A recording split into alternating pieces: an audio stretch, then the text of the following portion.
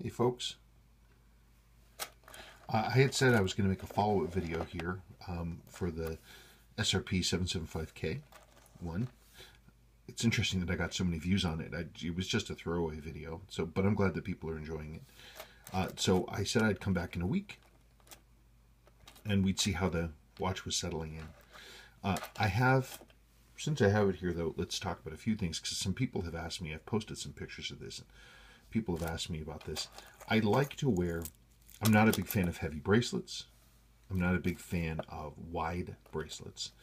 I pretty much think that the 18mm vintage bracelets, H-links, are pretty much perfect for me. But bracelets are such a personal choice. I don't expect this to be for everybody else. But some people have asked me about it, so I thought I'd talk about it. This is a new old stock Chrysler bracelet. It's called a Chrysler Stellax. And Stellax made these for Seiko for their overseas market, their non-American market. They're just, I like the proportions. They're also, the Stellax ones are a little heavier duty, and they're made a little better. I like the way that they look. I like the way that they feel. What I had to do is, this is a set of 6309 end pieces that my business partner and friend Jonathan Koch produced before his death in June 2014, and I still have some left. So I picked up this vintage Chrysler Stellax bracelet.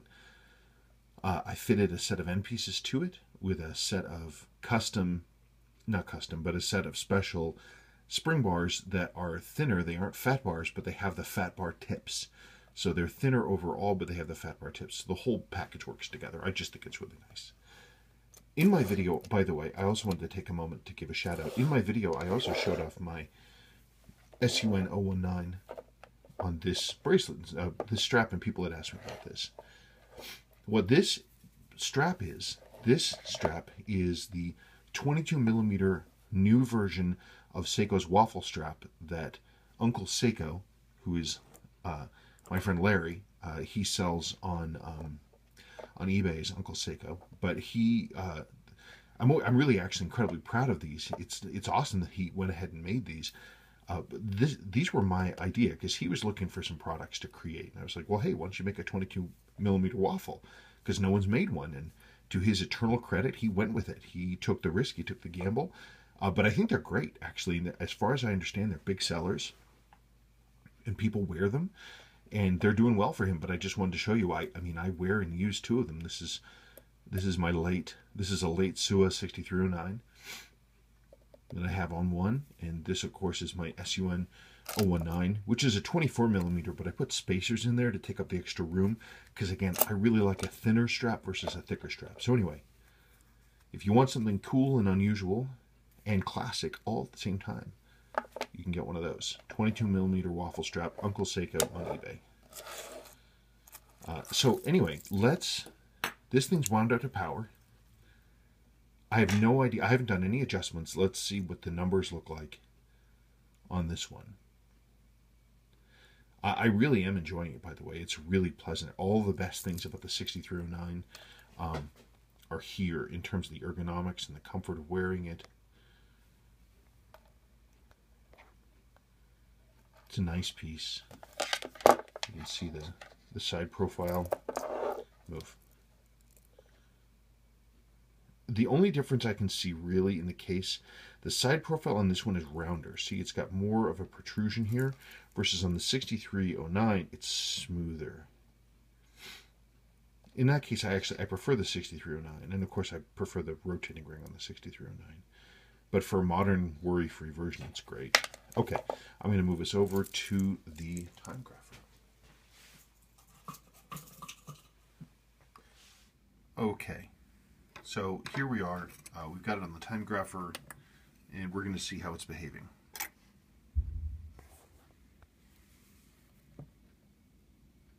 Still have that beat error. A little bit. I haven't adjusted this at all, by the way. Not at all.